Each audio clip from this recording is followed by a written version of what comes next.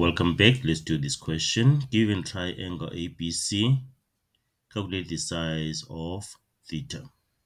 So what information are we given here? BC is equal to AB, meaning that angle A and angle theta are what? Are equal. Angle A is equal to angle theta, since these are angles opposite equal sides. This is angle theta.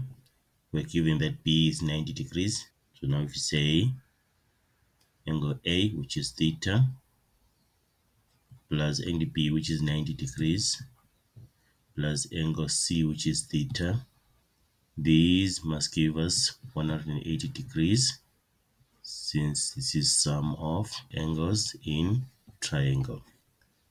Right, so we have 2 theta plus 90 degrees is equal to 180 degrees.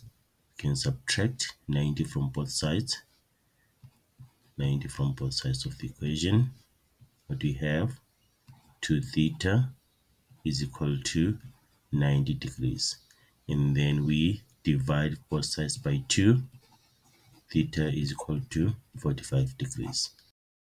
If you're finding one of the angles opposite equal sides, you can easily just say theta is equal to 180 degrees minus the given angle. The given angle here is 90 degrees, so minus 90 degrees divided by 2. You can just do that once, and then you write sum of angles in triangle. Alright, and then theta is equal to 45 degrees.